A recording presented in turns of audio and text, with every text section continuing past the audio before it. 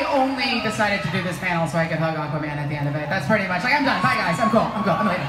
No, so you're obviously taking this Aquaman gig very seriously. You're killing it, by the way. It's amazing.